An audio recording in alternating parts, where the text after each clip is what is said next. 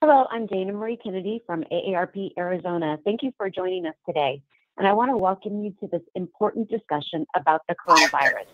AARP, a nonpartisan member organization, has been working to promote, in the face of this global pandemic, AARP has been providing information and resources to help older adults and those caring for them. I think we're all grateful that 2020 is in the rearview mirror. COVID, of course, is still with us and will be for some time. But 2021 holds the promise of a broad vaccine distribution across the country. Yet just a few weeks into the new year, major challenges remain. The virus has mutated and continues to have outbreaks nationwide, showing just how difficult prevention efforts can be. And while the vaccines are on the way, distribution has been slow, and many Americans continue to feel the emotional and financial hardship from the pandemic and fears about what is to come. Today, we're looking ahead and we'll hear from Dr. Ross Goldberg, President of the Arizona Medical Association and Vice Chair of Surgery and Specialty Ambulatory Medical Director at Valleywise Health in Phoenix, and Dr. Leonard Kirshner, retired Air Force Colonel and Past Access Director, about how we can combat COVID together and the latest about the vaccine distribution. If you've participated in one of our teletown halls, you know this is similar to a radio talk show, and you have the opportunity to ask questions live. For those of you joining us on the phone, if you would like to ask a question about the coronavirus pandemic, press *3 on your telephone to be connected with an AARP staff member who will note your name and question and place you in the queue to ask that question live. If you're listening through our Facebook live stream, please leave your question in the comment section. We've had folks join us on the call, and I've been speaking, and I want to extend a welcome. I'm Dana Kennedy with AARP Arizona, and I want to thank you for joining this important discussion on the global coronavirus pandemic. We are talking with leading experts and taking your questions live. First, we'll have Dr. Ross Goldberg, Medical Director, President of the Arizona Medical Association. Ross Goldberg, MD, FACS, is the District Medical Group Vice Chair and Surgery and Special Ambulatory Medical Director at Valleywise Health in Phoenix. He's an Associate Professor of Surgery at both Creighton University School of Medicine and the University of Arizona College of Medicine in Phoenix. He's been active in surgical advocacy and health policy at the state, local, and federal level for over 21 years, holding multiple positions in numerous organizations. Currently, he's the president of the Arizona Medical Association, the largest independent physician organization in the state of Arizona. I'll now go ahead and hand it over to you, Dr. Goldberg. The floor is yours. Thank you. Thank you so much, and good morning to everyone who's joined us.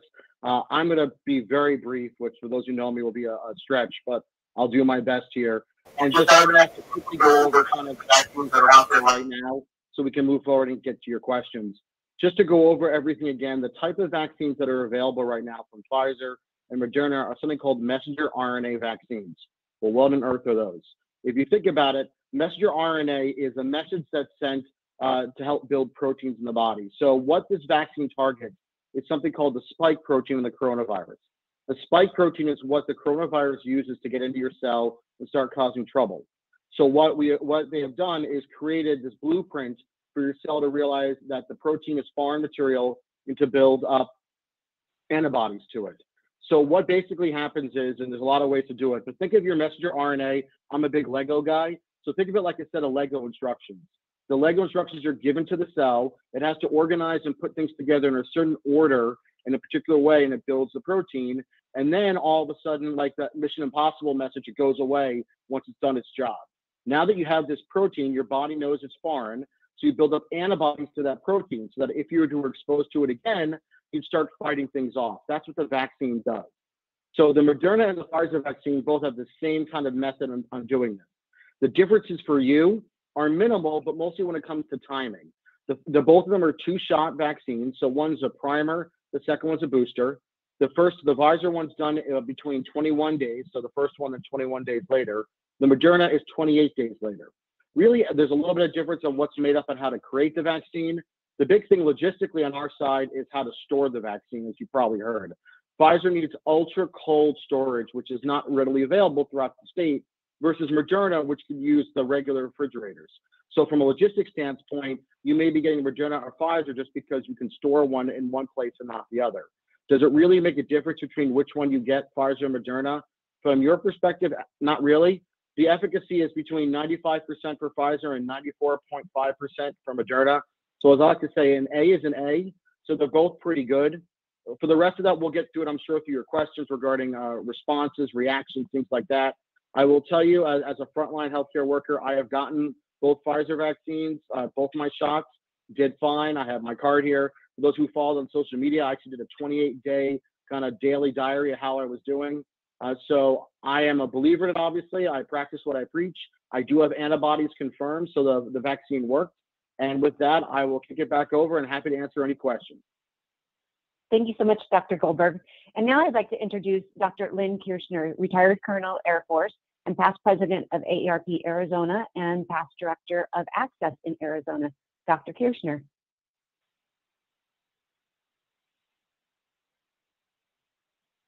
Lynn, we can't hear you. Lynn? Can you hear me now? We can hear you now. Yeah, I'm having trouble getting feedback on the screen. I'm going to get out of here.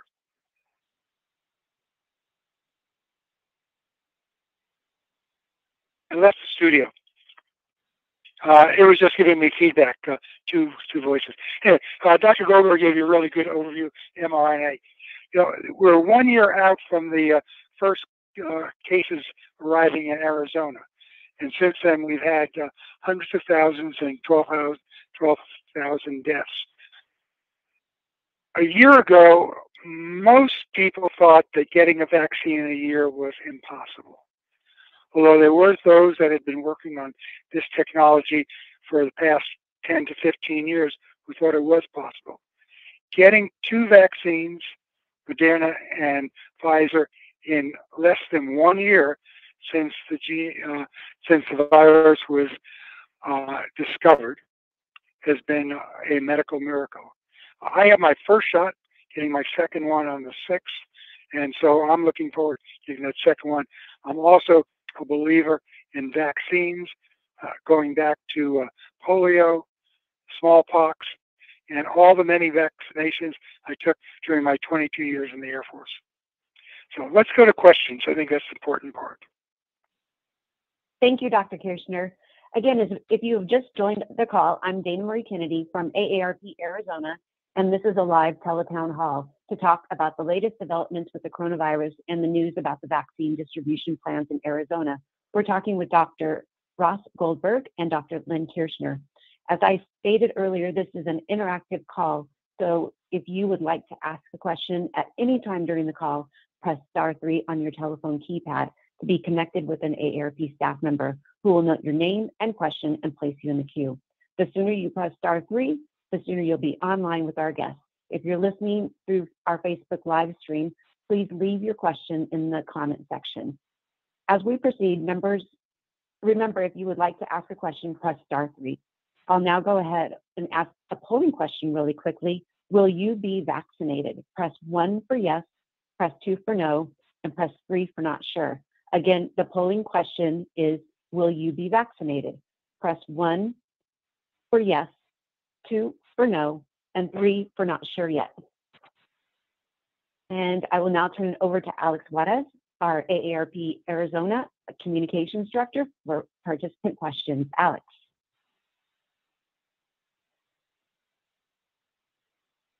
Can't hear you. You're on mute, Alex. There we go. My apology. What would it be, a Zoom call or one of these virtual calls without not muting our microphone? So my apology.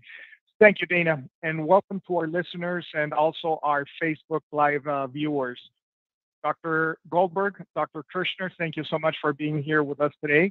We have many questions that are coming in, so we are going to go right ahead and get started here. First, we are going to go live to Margaret.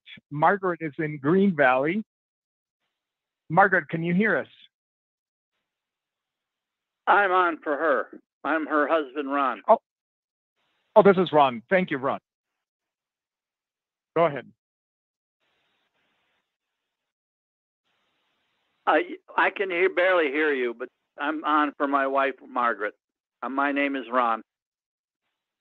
Go ahead with your question, Ron. My question is that my wife and I are both in our 80s, and we've been trying to find a place where we can get signed up for a vaccination, and we're having no luck. Here in Arizona, we live just south of Tucson,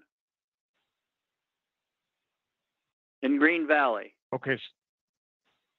So Ron and his wife, they're both having trouble signing up for vaccines. Any recommendations, Dr. Goldberg? Yeah, that's been an ongoing problem. It's logistics have been the kind of the Achilles heel of this whole process. They made the vaccine. The trick is getting it into people's arms.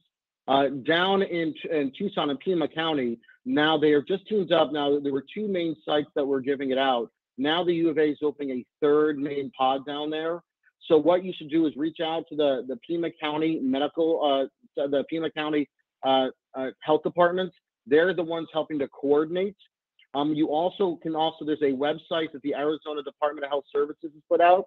If you go to azdhs.gov, they have a whole coronavirus section. There's actually a vaccine map now where you can find places that are giving the vaccines. One thing that's being expanded to is they're also going to be giving it to some of the pharmacies now, like Albertsons, Kroger, things like that are going to be getting doses, if not gotten them already. So there's going to be expanded areas in which you can get the vaccine. But if you go onto that website, the azdhs.gov, if not, well, what I can do is make sure we go through ARP. I have a number, I don't have it on me right now, that you can call if the website's not working, like an 844 number to help as well sign up for vaccines. So we do perfect. So we have those couple options right now. But definitely, if the state website doesn't work, I'd reach out to the Pima County Health Department as well. So there are two different options for phone numbers to call.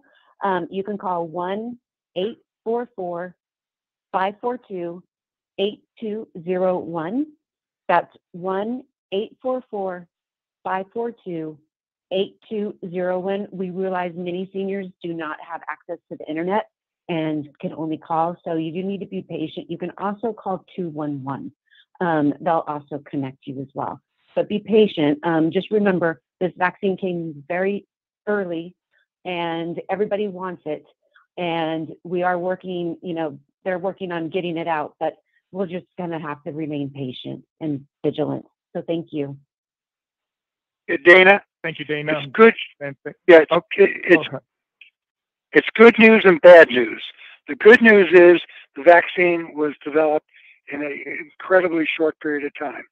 The bad news is getting it into the arms of people is hard to do, and so be patient. It will happen, and I think the logjam will break sometime in the next couple of weeks. But clearly, there's been a lot of frustration with a lot of people trying to get their vaccine set up. Be patient, keep trying, it will work. Thank you, Dr. Kirshner. Now we are going to go live to Mesa, and in Mesa we have Shirley. Shirley, can you hear us? Yes. Go ahead, please. Well, I'm in the 80 plus category, and I have a son who lives with me that is 63 but has a lot of health issues, and but for us to drive an hour to go to the State Farm Stadium is just out of the question, and that I don't do well on the freeway anymore, and I would just like to know when the governor is going to start opening up either the Walmarts, as they have done in 7 other states I heard today, or when we are going to have access to the vaccine, and that like at CVS or at Fry's or somewhere like that. Very good. Great question. Yeah, I'll pass on. Ross, you've been following that pretty carefully here. Fire away. Yeah, sure. I'm happy to do my best. Fortunately or unfortunately in my role, I have been speaking with the state frequently on this is a very relevant question, an important one, because yes, how do we get it out to larger groups who can't make it to these big pods?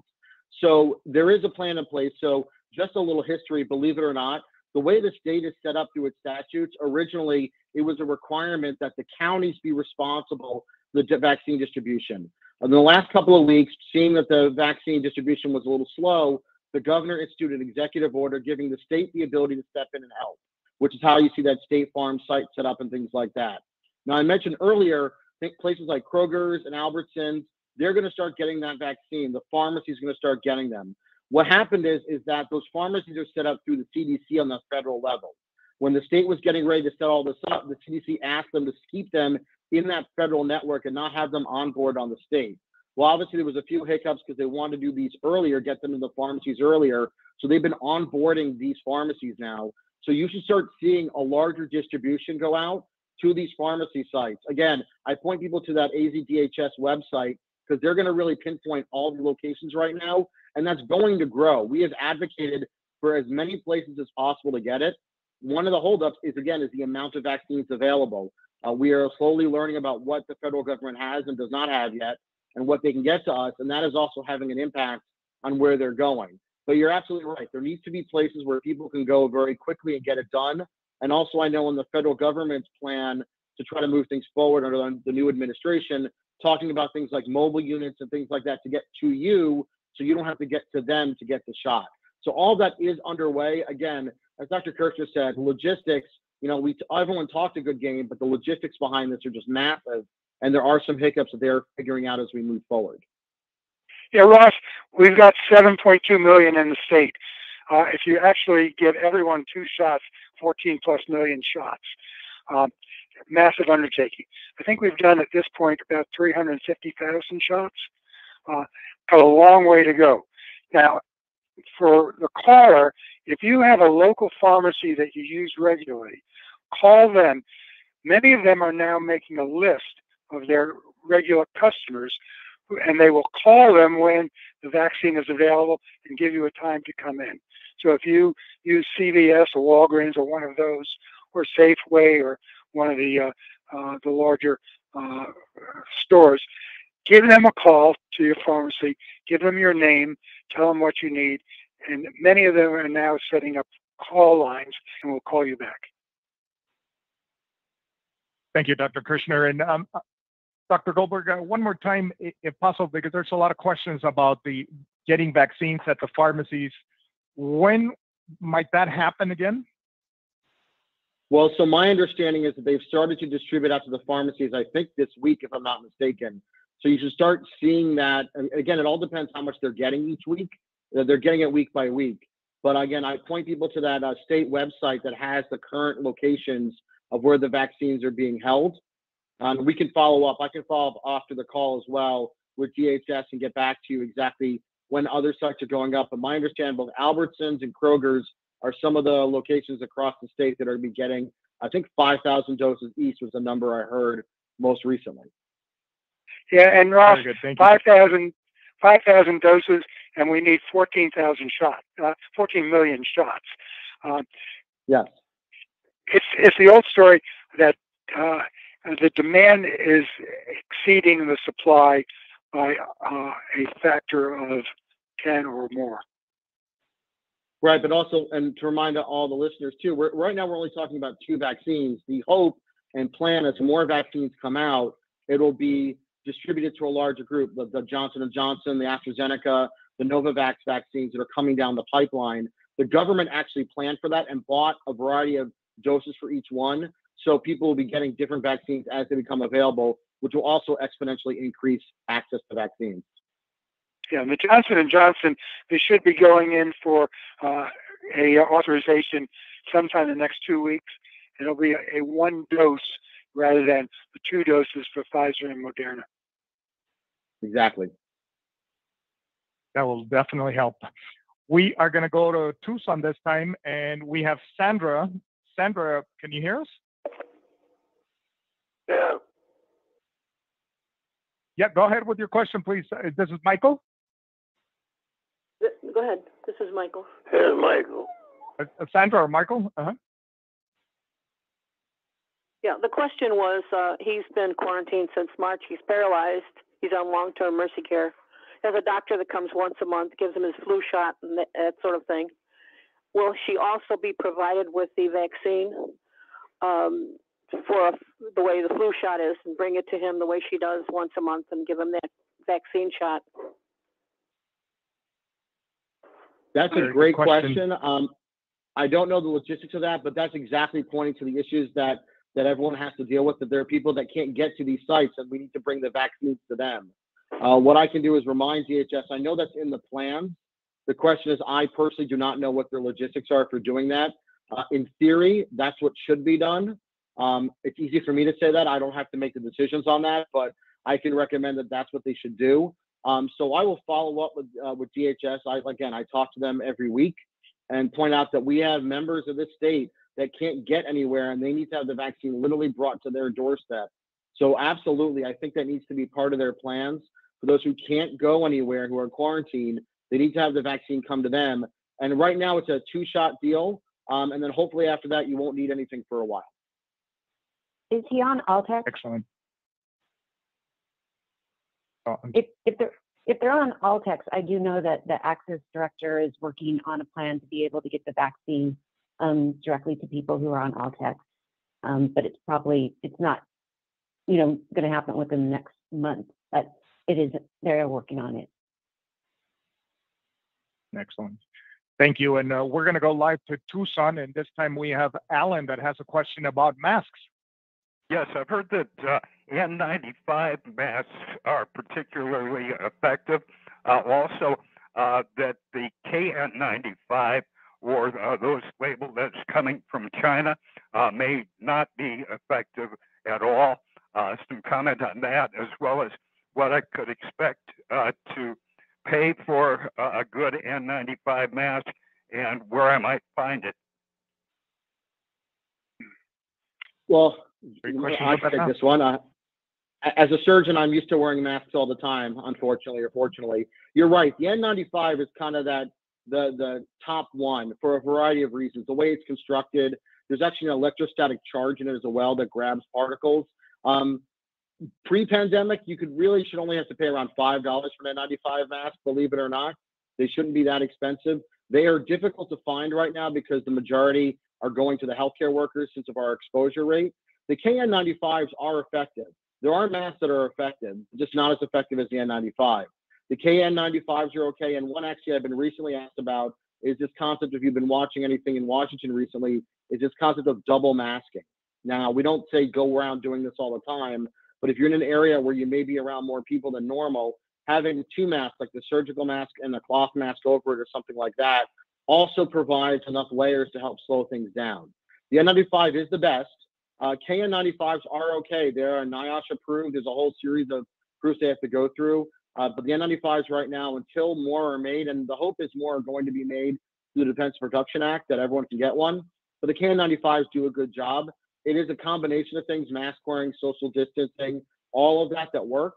But yes, the N95s are the best out there, but they're mostly in the healthcare settings right now for the healthcare workers who are exposed to COVID on a daily basis. Thank you.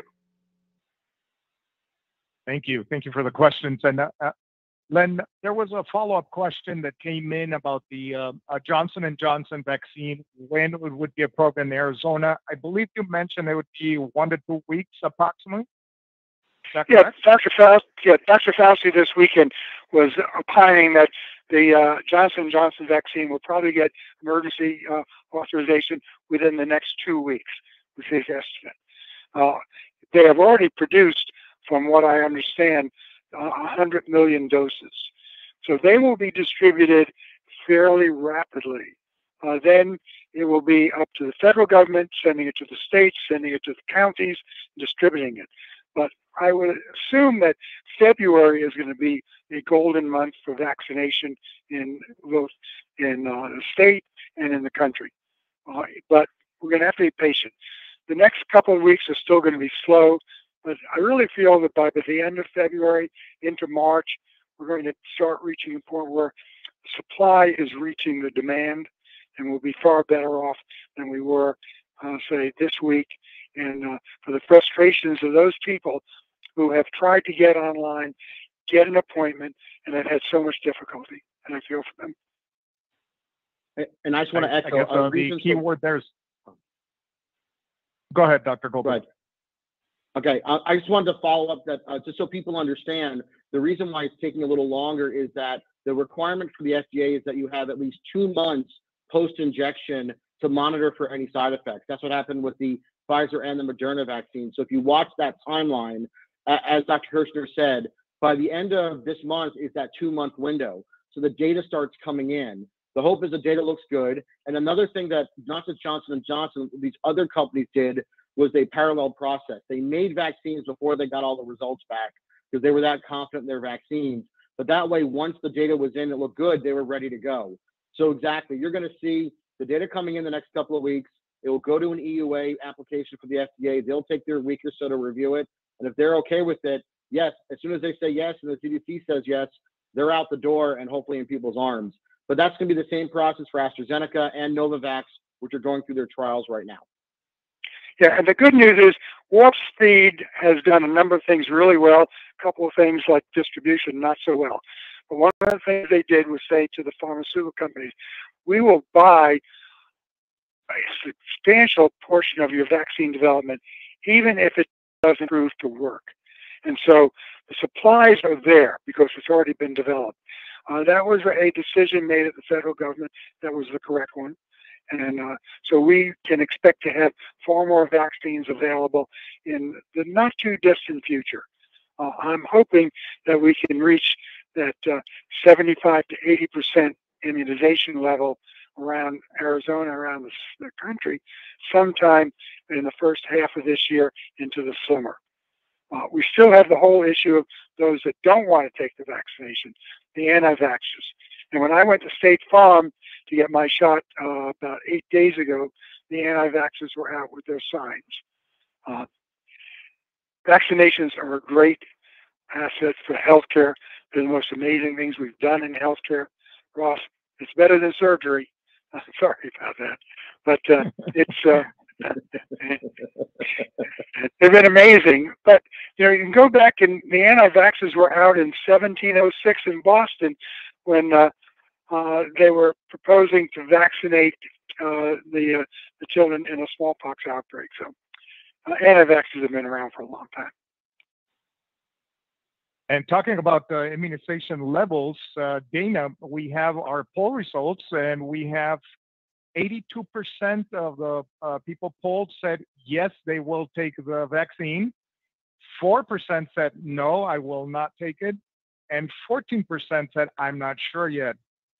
So Dr. Kirshner, Dr. Goldberg, what can we tell folks if they're on the fence? How can we assure them it's going to be safe for them? First of all, the numbers you just got are so much better than the national statistics coming out from Kaiser and Pew and the other polling companies. What we need to do is convince them that the vaccine is safe and effective. That's important. And it's the right thing to do for you, for your family, for your neighbors, and for humanity. And it is clearly a public health education process.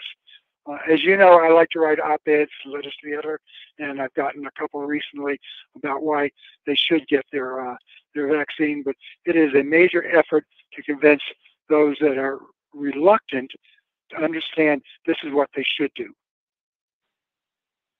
And I think also if you see people get it and they're doing okay, that also helps. So again, like I said, I got to get mine on TV. I did mine with a press conference with Dr. Christens, a few others. So I really kind of put myself out there. But again, to prove that it's okay, I was okay doing that. I didn't feel like a guinea pig. I knew the data. The phase 3 trials were done. So I was willing to show and demonstrate. I will tell you, even at an impact in my hospital, I had people come up to me that were a little concerned. They weren't sure, healthcare workers who felt more comfortable because they saw me and then saw me every day. I didn't grow a third arm. I didn't have a reaction to it. We laugh, but I've been asked so many questions about what could happen. I joke saying I'm waiting for my superpower to kick in, but you can argue I now have COVID-19 antibodies, so there's my superpower. But, there is concern, and it's okay to be hesitant and want to ask some information. I am not going to force someone to inject something in their body they're not comfortable doing. My job is to demonstrate, explain, and show as much as I can to make you feel comfortable to want to get it. So if I can do it by being a model and just showing how I did and being honest and upfront with how I'm doing, my hope is that will make people feel more comfortable in getting it themselves. Yeah, Ross, the op-ed I did on the vaccine was printed in a couple of local newspapers, West Valley View and the Independent. And so I've gotten calls from neighbors and friends asking me about that. Same thing. When I tell them that I've gotten the shot and my wife's gotten the shot, that makes them feel more comfortable. Yes, thank you. We are going to go to Goodyear, and in Goodyear we have Beverly. Beverly, can you hear us? Yes, I can. Go ahead, please.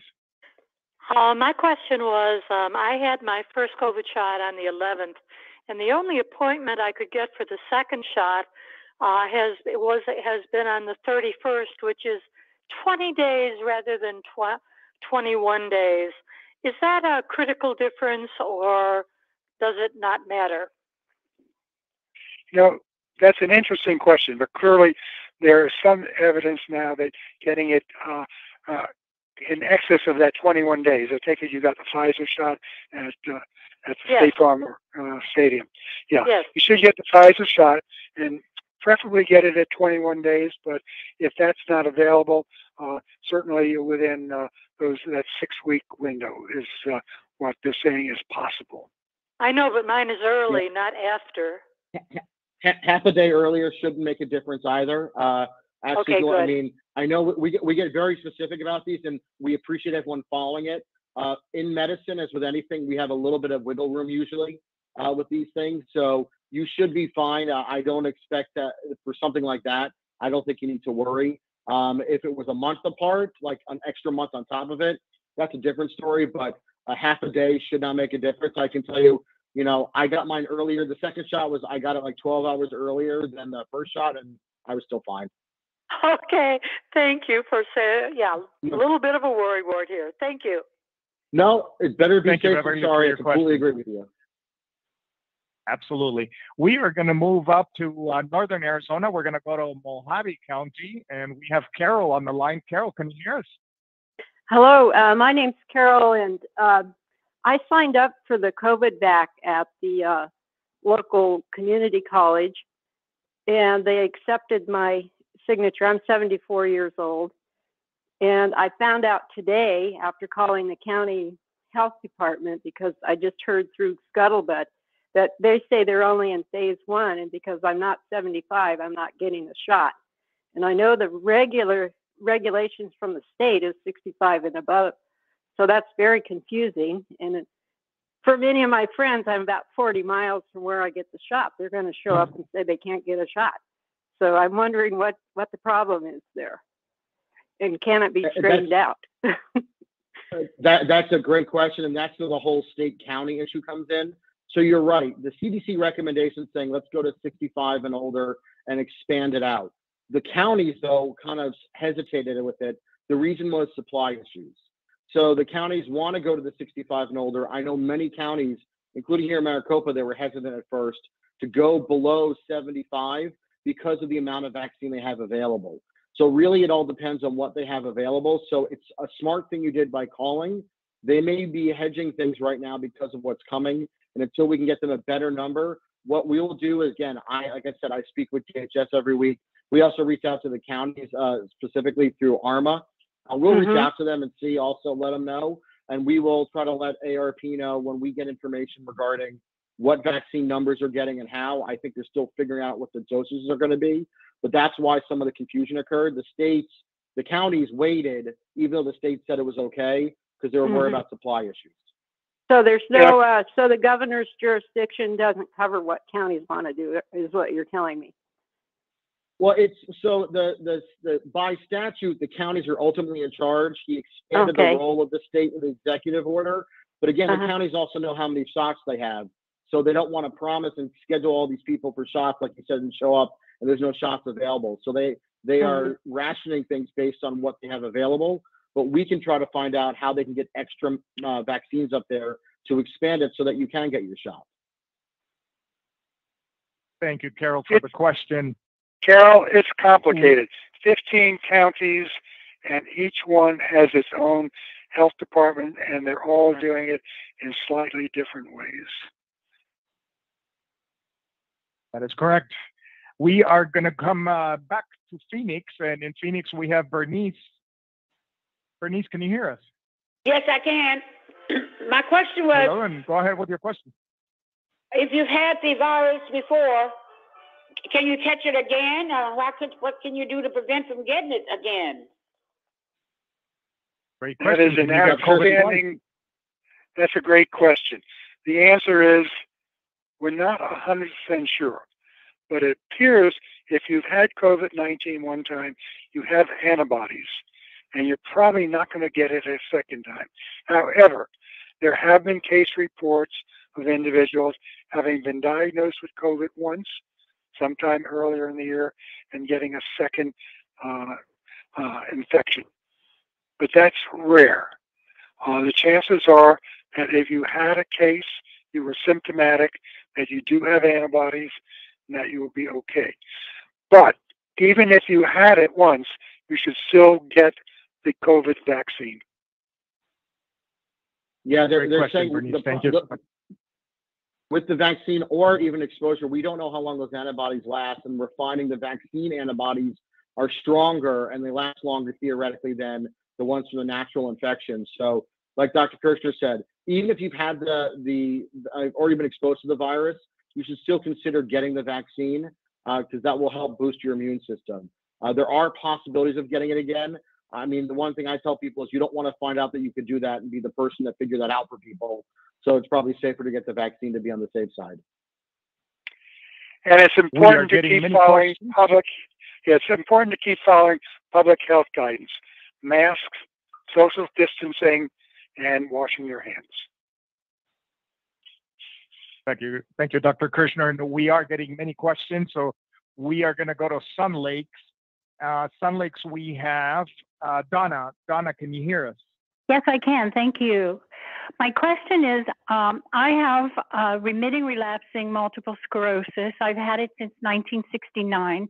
I do not take any kind of beta therons or any kind of medication. I control it with diet and exercise and rest. I also have colitis. And my question is there a recommendation that one of these vaccines in this situation might be more effective than another? That's a good question. Yeah, You're kicking out to me. I'm not aware. Okay, so I'm not aware that one is better than the other. Right now, there are only two that are available. They're both messenger RNA. They're both very similar. I would talk to your primary care doctor about that. That's a very specific question, and your case is unique to you. So talk to your primary care doctor, whoever's caring for your problems, and have a conversation. All right. And then, just so you know, I actually do know some people that have MS that have been talking to their physicians. You may want to look and talk to them also, because if you have a history of responding to a certain type of vaccine in the past, for example, the Johnson & Johnson is a different platform than what the mRNA is. The Johnson & Johnson uses something called an adenovirus. So it uses another altered virus, and some people can't tolerate that when they have underlying conditions. So it is important to talk to your physician. The mRNA may be the way to go versus the Johnson & Johnson or the AstraZeneca. So that's definitely a physician conversation you want to have to make sure that you pick the right one, given your unique medical history. Thank you for those recommendations. We are going to mix it up a little bit, and we've got some questions coming in on Facebook. And we have a question from Jan. It says, I have been told that it is possible for an individual that has been inoculated that they can spread the virus like typhoid and others. Is this misinformation? It's kind of, we don't know. So one thing that we're trying to figure out is that while you're protected from the virus, and Dr. Fauci has actually gone on a lot and said this, what we don't know is that do you have enough virus if you get exposed to it that you're still able to transmit it to others? They're still figuring that out. That is why all of us continue to advocate for the mask wearing, the physical distancing, even after you've been inoculated. So no, you're not going to go around and kind of be a super spreader yourself, but we still are figuring out if you have the ability to do that. Hopefully not, but that data is not readily available yet. They focused on first protecting the individual. Now they're looking to see, can you spread it? So do you have virus particles in your nose and throat that when you speak, you're giving it out to people? We don't know yet, to be honest. And so that's why we recommend the mask wearing and everything, so you don't accidentally give it to someone potentially. Yeah, and we know that many of the people who have gotten symptomatic disease received it from people who had the virus but were asymptomatic. Asymptomatic spreaders were clearly one of the major ways this disease has wandered around the world. Great. We also have a question from Bob, and the question is about Merck Pharmaceutical. It says Merck dropped out of a vaccine production as it did not have positive results. Does this impact any of the distribution plans that may have included them? Not that I'm aware of. I can tell you that the government did a good job of buying, like I said, doses from everywhere. So this is what happens when you throw a whole lot of money at this. It's good. We get access to things. So my understanding, they bought a couple 100 million doses from each company. So you add Pfizer, Moderna, AstraZeneca, Novavax, Johnson & Johnson, you start getting into higher numbers. So Merck not being able to, they were not, as far as on my radar, as one of the ones that were ahead of the game. If you notice, I haven't mentioned them. We weren't really mentioning them before. So the other ones are on path. So I don't anticipate there being any impact because almost they never were really there to be counted to begin with. If more show up, great. I'd rather have an abundance than a lack of, but I don't see it interfering with the distribution plans from what I understand right now. Very good. We are going to go now back to the phones, and we're going to go to Tucson. And in Tucson, we have Edna. Edna, can you hear us? Yes, I can. Go ahead, Edna. Yes, I have a lot of medical problems, and I was told my immune system is very low because I also use methotrexate for rheumatoid arthritis. I have heart failure and lung cancer. So, should I take the vaccine? You need to talk to your physician who are taking care of you. You have an individual case. I think they have to make that decision for you, help you with that decision. It's not something that I can recommend either way. It is one that your personal doctor has to make an evaluation and a recommendation. Okay, that's what I thought, but since you guys are on the phone, okay, I better jump in and just question you guys. But okay. Thank you, Edna, for your. It's good to ask. Now we're going to move on, and we're going to Chandler, and in Chandler we have Raymond. Raymond, can you hear us? Yes, I can. My Go ahead, question, well, my wife and I are both in our 80s. We were lucky enough to get an appointment clear out in Stadium in Glendale, which is about between 50 and 60 miles from us. Do we have to go back to the same place to get our second shot? Right now, yes. But I know that there's been a lot of discussion about, can we find ways to not have people to do that? I don't know if those logistics have been worked out yet. So the current answer is you go back to the same place because they're trying to track it for everyone. But I do know that very problem you bring up is the traveling and everything like that. So that's another one I can follow up with DHS about, seeing have they evolved any further. They were hesitant before, again, just to make sure they knew what was going where. But the hope is that over time we can loosen that up and let you go more local because, yeah, that's a haul to do that twice. Yeah. Do you have an appointment for your second shot? We don't have them on the line anymore. We got dropped. Okay. If you have an appointment, I would say take it. It's worth the trip. Yeah. Excellent. Good recommendations there. We are going to go this time to Yuma. And in Yuma, we have Joe. Joe, can you hear us? Yes, this is Joe. Go ahead, Joe.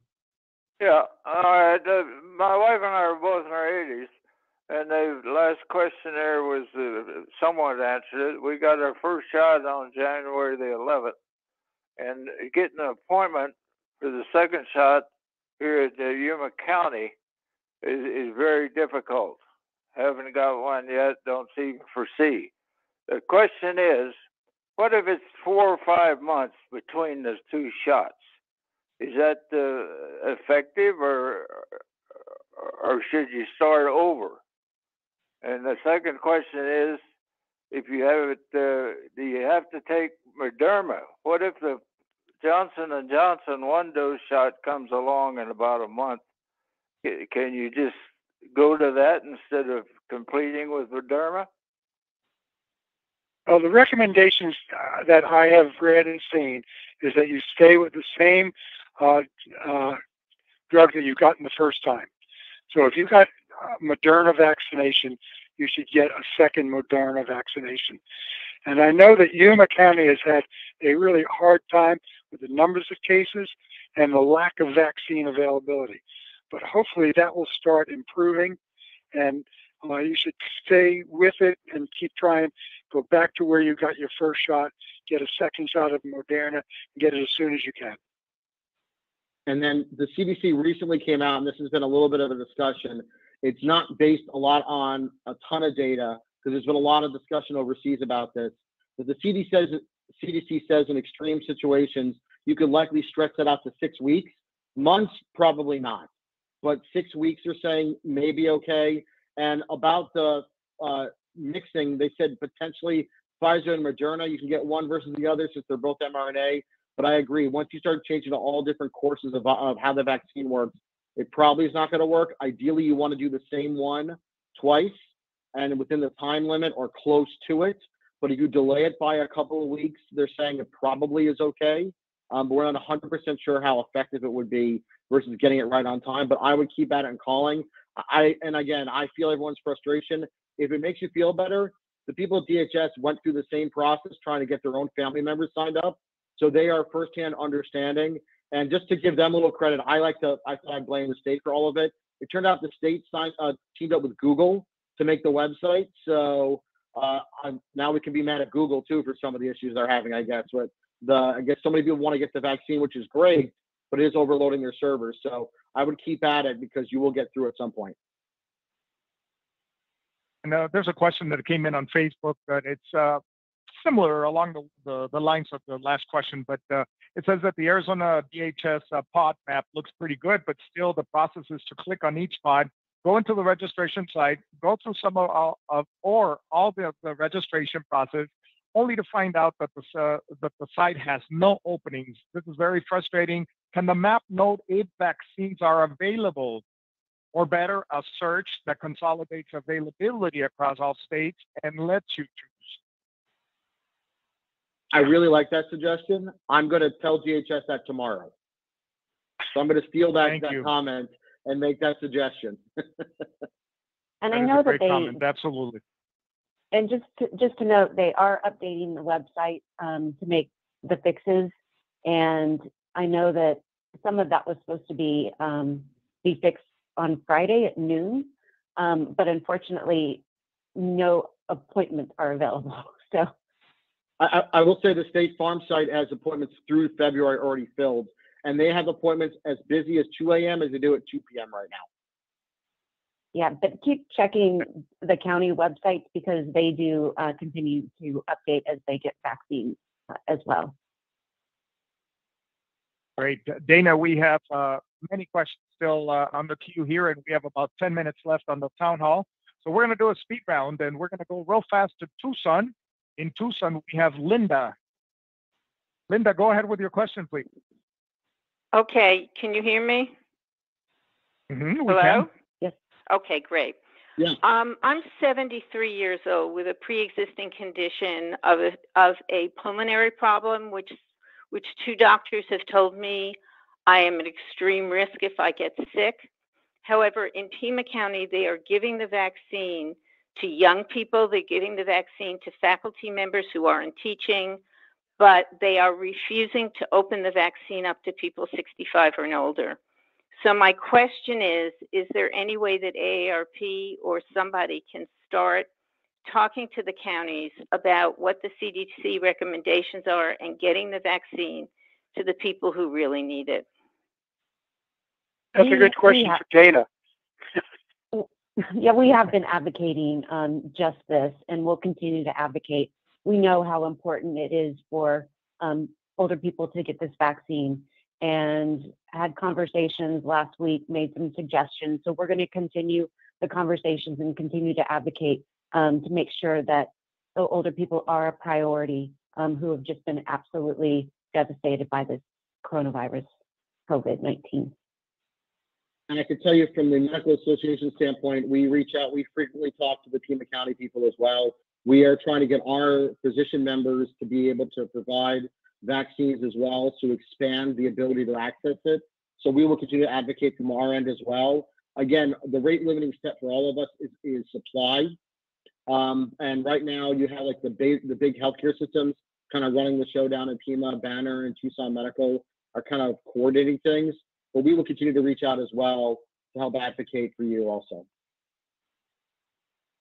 Fantastic. We're going to go to, I believe it's Lake Havasu, and it's Sherry. Sherry, can you hear us? Yes. Go ahead, please. Yes. My question is, here I'm calling for a whole group of people who are in the 92 and down to 75 age group. None of us has had any luck getting an appointment, even getting anyone to answer the phone. The websites don't even list vaccinations. For example, Embry.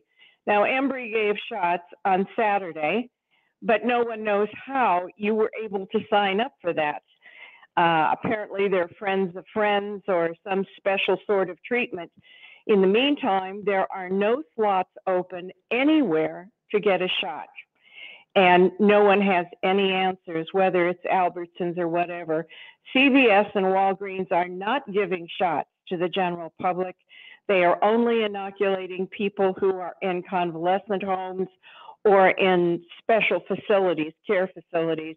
They are not inoculating the general public. So we are stuck. All of us are stuck. And we wondered if anyone knew about a pencil and paper, and if they could write down the name of the person and their age and their phone number, and then simply call them back and going through the list, tell them when to appear for their shot. And if they don't appear at that time, they have to start the process for reservation all over again. Seems so simple, but none of these people has a computer, and we're stuck with the phones, and no one will even answer.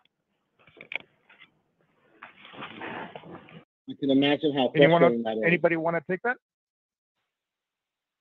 I can imagine how frustrating that is. I mean, I apologize on behalf of everyone who hasn't answered.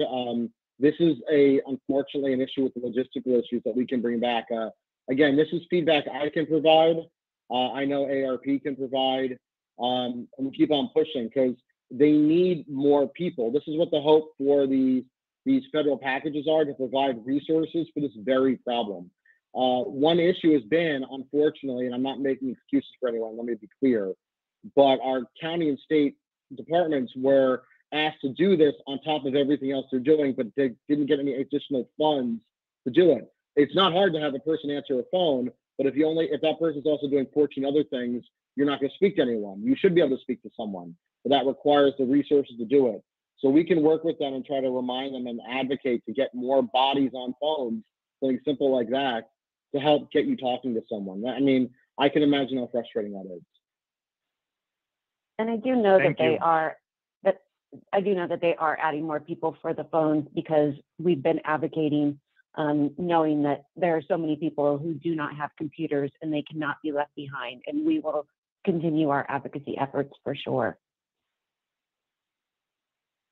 Dana, we have less than 5 minutes, so we're going to speed it up a little bit. We're going to go to Casa Grande, and we have Donna. Yes, Donna, can you hear us? Hello, this is Donna. Go ahead, please. I was just wondering. Now, my doctor told me as soon as he could, he'd give me the shot. Well, I've called him now, and the clinic is a private clinic, so they said they'll probably be the last ones to get it. And I thought, oh my goodness, I'm 83 years old. I've had 2 strokes in the last year. I've had a kidney transplant. I've got a very rare blood disease, and I'm a diabetic. And I'm wondering if I should even keep trying to get the shot, or because Yeah, you need to keep trying to get it either from your physician's office or from one of the pharmacies or on one of the websites. But you're someone who needs the COVID vaccine. Don't give up. Absolutely. Don't give up there. We have Jeff in Phoenix. Can you hear us, Jeff?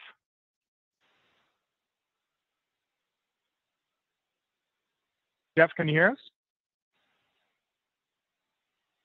Jeff is not on the line. So we're going to go to the last call, and we're going to go to Scottsdale. And in Scottsdale, we have Robin. Hi. Robin, can you hear us? Yes, I can. Okay. Go ahead. I like the lady that was talking about representing that group of people because she had some of the same issues that I do. I got my first dose when the B group opened up. They sent us to Chandler. We were not able to get an appointment for the second dose. And now I have tried every day since the 14th of January to sign up for my second dose. No luck. Now I go through, I'm to the middle of March, and there's nothing. So I'm very, very frustrated. We spend hours a day on this. I've got 1, 2, 3, 4, 5, 6 phone numbers that I'm calling for help. I can't get a call back. I've emailed for help. I can't get an email response. I've called Maricopa County and emailed them. I've called the Arizona Department of Health Services. And then every couple of days, I get this nice letter saying, congratulations, you've had your first dose. Now you need your second one. So sign up. Thank you very much. So I need to speak to somebody that can help me schedule something. Does AARP, you have an advocate? Do they have a phone number that somebody could help us? I'm 79, he's 84. We would drive anywhere, any time of the day, as far as we have to go to get the second dose. Our second dose is due February 4th. Can you help me? Dana, any suggestions? From my understanding, what's supposed to happen is when you leave now, they're giving you an appointment. There are people who left who didn't get an appointment. If this was in Maricopa County, I believe you are in Scottsdale, the Department of Health is supposed to be giving you a call to set up that second appointment. So there is a vaccine waiting for you. We know that you need to get the appointment. I know it may not be the answer that you want or need, but you definitely will get it. And if you don't get it by February 4th, the doctor can comment about that. Well, again, also, there's a little, I'm sorry again, your frustration. I can, just hearing the story gets me frustrated for you. Again, I can go back in my role also and remind the state and the county that we have people that are not getting responses and we need to get them taken care of.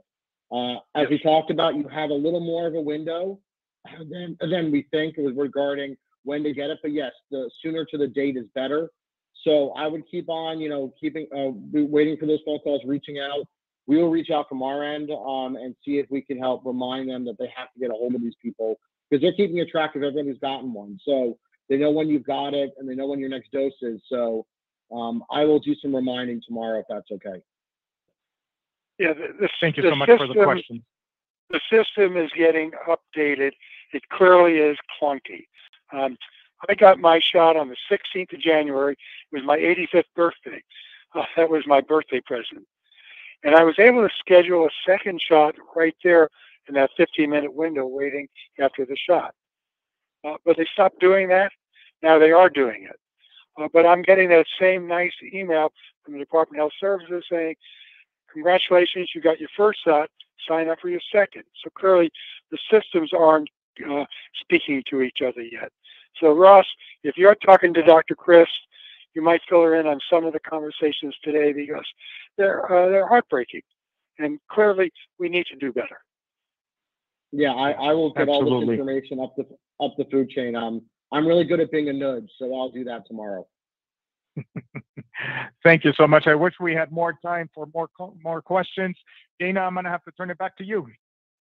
Thank you, Alex. On behalf of AARP Arizona, I want to say thank you to everyone for taking part in today's telephone town hall discussion on the coronavirus pandemic. We've been talking with Dr. Ross Goldberg and Dr. Lynn Kirschner, and thank you for joining today. As we near the end of our call, I don't think we actually have time for any other remarks. In the face of this crisis, we're providing information and resources to help older adults and those caring for them protect themselves from the virus, prevent its spread to others while taking care of yourself.